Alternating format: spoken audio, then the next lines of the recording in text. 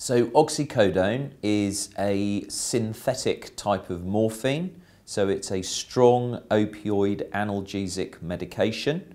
It comes in a variety of formulations, a variety of different doses. There are capsules, there are tablets, there's liquid oxycodone. It's mainly used for the treatment of severe pain. It's often used for cancer pain. It's often used for what we call chronic non-malignant pain, where other medications have been ineffective. The main benefits of oxycodone are pain relief. As I said, it is a very strong opioid analgesic medication, but they do, of course, have potential problems in the immediate use of them. They can cause nausea, vomiting, constipation. They can make people feel dizzy and lightheaded.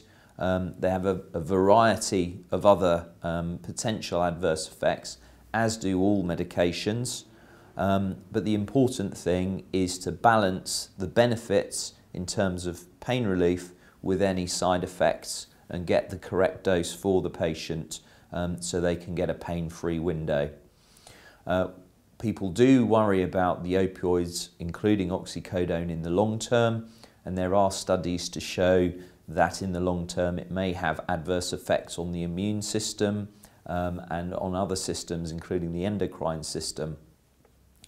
When we prescribe opioid analgesics, including oxycodone, we're always trying to find ways to minimize their use, to keep the use to as little as possible, and to use them on an as required basis if possible.